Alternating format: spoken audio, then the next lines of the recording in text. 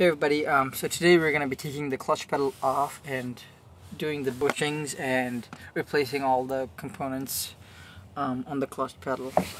There is a lot of side-to-side play, and then it doesn't like engage until like it starts engaging from like right now. It will start engaging, but there is nothing here. I don't know if that's the way it's supposed to be. But I'm still gonna do it. So basically I just took the seat off, and there's a knee pad thing right here. I took that off as well.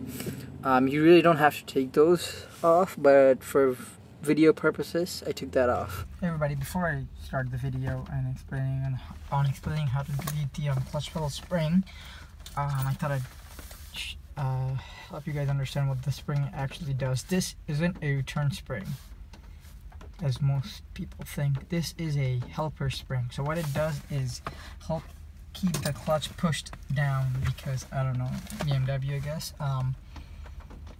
I'll insert a video link right now to show you the clutch pedal without any hydraulic pressure.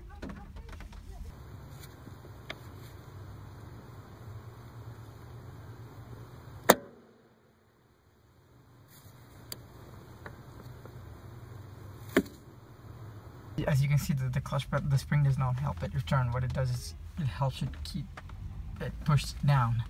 I don't think any clutch pedal, or 99% of the clutch pedals, don't have a return spring, because the master cylinder pressure is more than enough to like bring it back. So yeah, that's why you delete the clutch pedal spring. It's really not necessary to keep, and it's kind of annoying to put back, like really annoying to put back. But I'm gonna show you both how to put it back and then how to delete it, basically. Also, they break usually. The rod that the spring goes through, the piston, it's kind of a piston, but this usually snaps in half, and yeah, it's not even worth it. So in order to take the clutch pedal off, I'm not gonna take the master cylinder off, because I thought mine was plastic, but it's not, and I also didn't buy one. Mine looks pretty new and it's not leaking or anything, so that's good. Usually they're plastic. But so in order to take the clutch pedal off, if you can see both these clips, let me focus on the other one. So you have to take both of these off. So after literally studying these clips, the correct way to take them off, most people would do is just put a pick in here and then just pull it. But what you do is put a needle nose plier right in here, twist it, and then just pull it out. As simple as that. Do this for both of these, the top one as well, and then slide the pins out. All the pins are clips.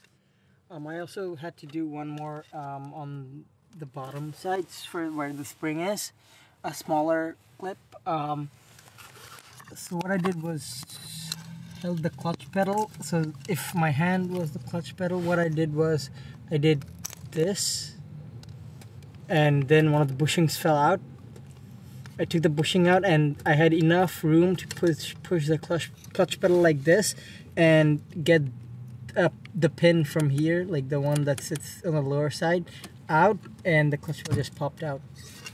So yes, I have the clutch pedal. I just bought it home because it's kind of cold outside. I have new clips. And then I have the UUC clutch pedal bushing with the washers. And then these are all the parts that I'm going to be reusing, except for the clips. So this is prior to installing the whole assembly back on.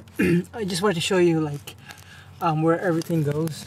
So this pin is where the bushing sits. This is the other pin that goes to the clutch master. And then this here, okay, let's come a little bit forward and show you. Okay, so let me show you let me get a better camera and I'll be back. So if you can see this right here, do you see this groove? Most people put the top of the the spring, the helper spring, on here, but it actually goes in here. this part right here. Yep, right there. So you put that in. So what you want to do is put the metal clip on first. Let me. Hey everybody, I don't know if you can see this or not. So this clip that sits on top of the spring goes on that groove that I showed you just now. Not the second big one, but there's a V groove.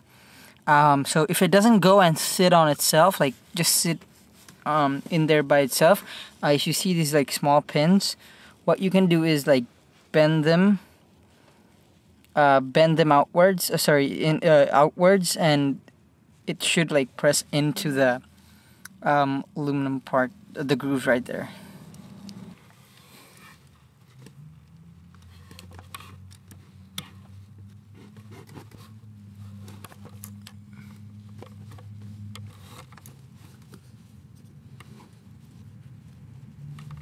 So yeah, this thing is pretty much sitting there by itself. So the UUC comes with 2 bushings and 2 washers. The washers, basically this one goes in the pin, and then you put the bushing in the clutch pedal, and then the other one goes outside the pin, like at the other side of the pin, and then you put the clip on. The washers are there basically to like make sure that it's like extra tight and doesn't have any kind of play. So I'm just gonna put the bushing. I did already lubricate it with some lithium grease, and they seem to go in pretty easily. I'm also gonna lubricate the inside and the pin itself. So I've slid one of the washers in, and now what I'm gonna do is put the clutch pedal back on. Hopefully it's as easy.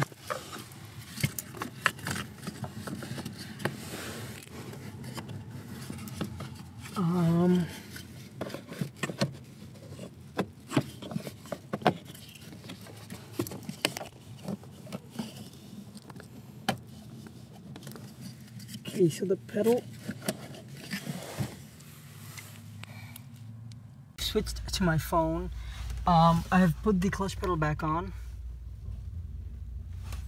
and now what I'm gonna do is I don't know if you can see that, but that's that right there is the pin, like on the very top edge.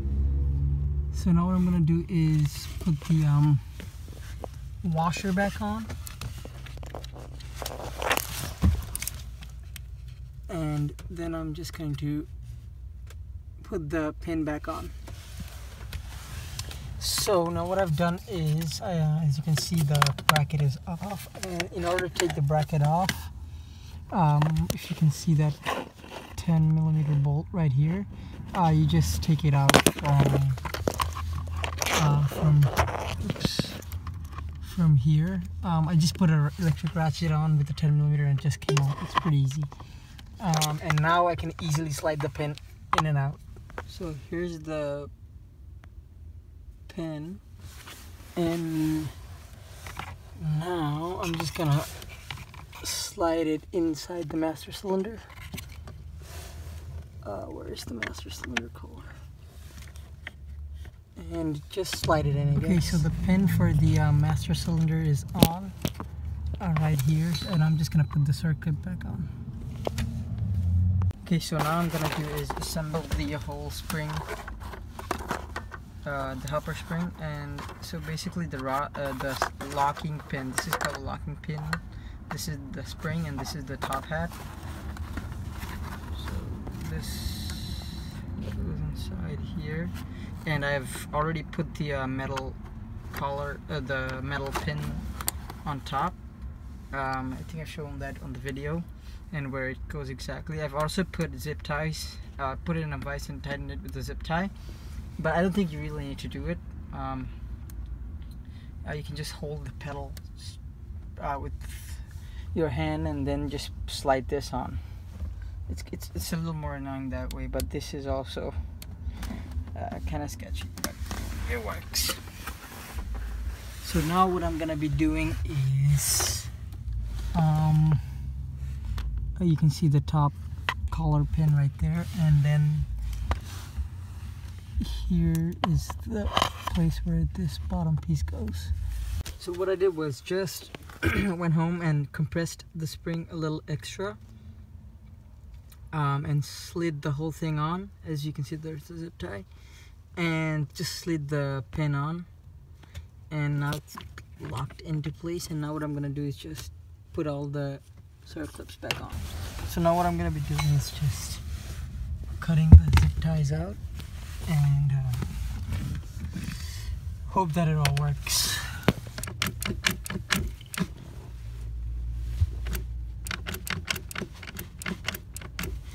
Okay, so here's the clutch pedal.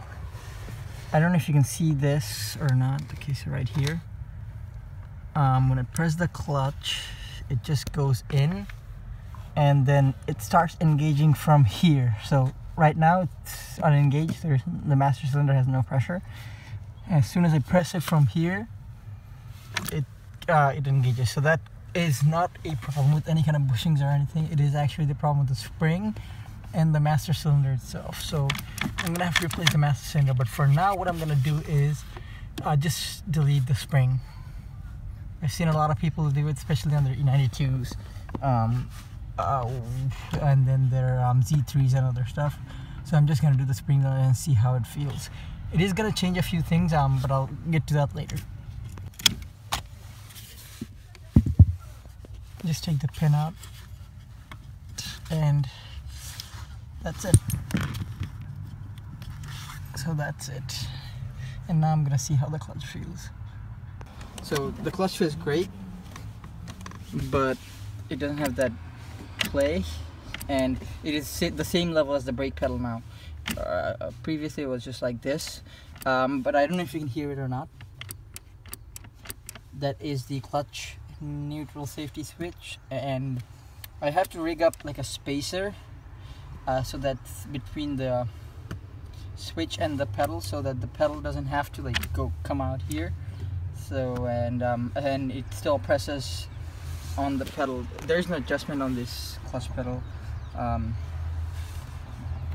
What do you call it? The safety switch, because I don't know, BMW I guess. But hopefully I don't think I even need the clutch neutral safety switch, because the car is a 93 and it starts without the switch pressing in the clutch. But I'm still gonna see if I can figure it out, and if that works, it would just be better. And also, if I have a spacer on there, there would be no play here. Like, I would just go directly in, like stay here and won't come out. So I just took the brake pedal sensors out, the bracket out. It's just one bolt on the clutch master cylinder. These are the plugs for it. Just gonna stuff them here. So this right here is the place where the sensor sits. So what I'm gonna do is, I tried to put a zip tie on it, but there is no relief here. So what I'm gonna do is just drill a hole, put a nut and bolt through, and basically make an adjustment for the sensor. So I've just drilled the hole, and now what I'm gonna do is put the adjustment screw and then put a nut on behind here, and then hopefully that will work. Hopefully. So the bolts are in now. I'm just gonna put the bracket and adjust it. I might need to pull it in a little bit more. I've made a slight mistake. I don't know if you can tell, but the hole is, yeah, an eighth or a quarter of an inch on the inside, but luckily I can fix it, so I'm just gonna drill another hole, and hopefully it doesn't weaken the fabric. Put a bolt and nut assembly and adjusted it, so now there is almost zero place. I'm moving the clutch right now, but you can press the clutch, and as you can see, it's kind of hard for me, but it still works. So now I'm just gonna put the seat back in and finish it up. So the clutch feels great. It just feels like a normal clutch now. There is no spring, so it's kind of a little stiffer, but Maybe that's because I'm sitting on the floor. But that feels great. There's like no side to side play.